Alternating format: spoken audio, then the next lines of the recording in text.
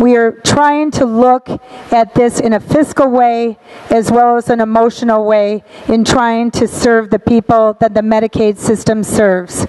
I just ask in the end today, looking forward to the largest expansion of health care in the state of Illinois, that we would look at the uncertainty of the numbers that we're looking at right now. We're not sure if it's 300,000, 500,000, or 700,000.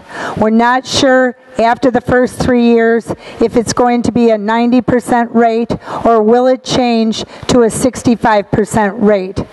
Will the cost to the state be $1.5 billion or will it be $6.5 billion? Right now, across the United States, this issue this week is being debated in legislatures across the country.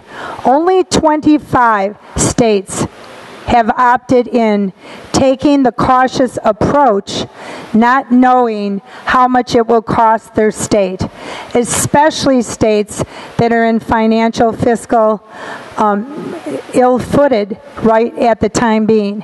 So that's why I would ask you to take a second look at this before we take this vote, because as I pointed out in one of my original questions to Representative Feigenholz, we do not have to opt in now. We can wait till the fall. We can wait till the spring session next year. We can wait till the debt ceiling talks take place in Washington in September, and then we will be more certain about the facts. We will know if the options on the table in the federal government are going to have changes as far as the rates go. So I would ask all of you right now to defer your decision today on this major expansion of health care until we have more clarification on the federal fiscal policy. Remember, the numbers are $985 billion as to the cost of this expansion, with a federal government with a debt of $18 trillion and a state government that Judy Bar-Topinka, our comptroller, said, even with the extra $1.5 billion we got in April, that in the end of June, we will have on hand $7.5 billion of unpaid bills.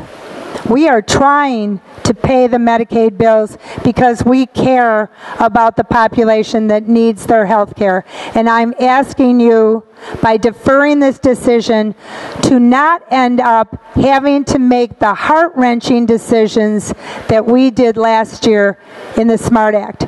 Please, let's defer this decision till we have more financial knowledge as to where we're going and protect the solvency of the state of Illinois, enabling it to take care of this most vulnerable population in the future. Thank you.